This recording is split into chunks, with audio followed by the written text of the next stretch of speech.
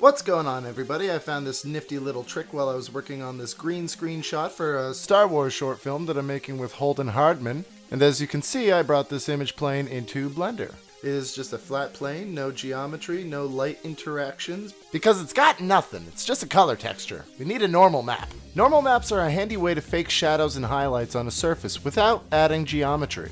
And DaVinci Resolve has a new Relight feature in the 18.5 beta that just came out. I noticed while I was setting it up that the Relight feature actually outputs a normal map.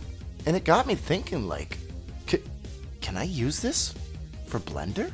And the answer is, yeah, you can. There's no reason why you can't output this as a PNG sequence and bring that into Blender to drive your normal map. You can go from having a flat surface to a voluptuous surface. These are the settings that I used to output as a PNG sequence. You can see I did two renders here. One was the output of the alpha green screen footage, and the other was the normal map that I wanted to bring into Blender. In the shading tab, you can see that I have my alpha image sequence.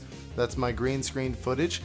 And then I have this animated normal map sequence that I got from the node output of the Relight feature in DaVinci Resolve 18.5. And we give it a pluggy plug and you can instantly see something has changed. We moved the light around and we have light interactions. This is still just a flat surface. It's like a cardboard cutout.